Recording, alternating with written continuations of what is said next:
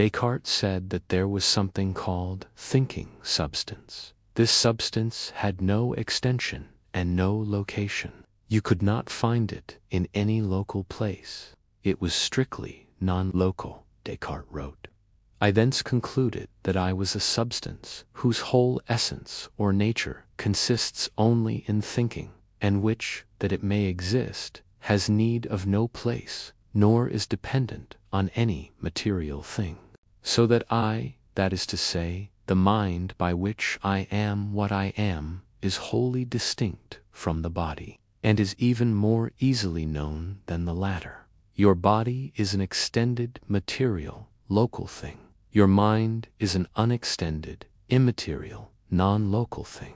It's associated with your body, but is not in your body. Leibniz called a single thinking substance a monad.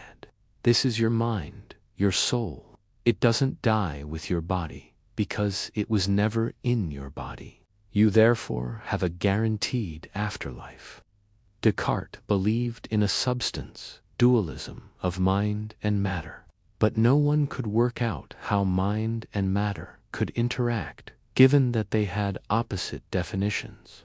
Mind, after all, is unextended and matter extended.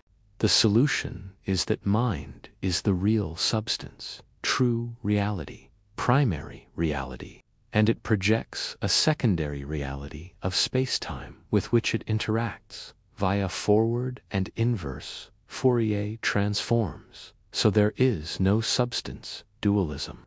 What there is a dualistic mathematical monism, a mathematical core reality of frequency equals mind. Non-extension projects a secondary mathematical domain of space-time equals matter extension. This domain began as none other than the Big Bang. Because two domains now exist, it looks like a dualism, when in fact it is a dualistic monism. There is only one mathematical reality, but it can appear in two different ways, as mind and matter.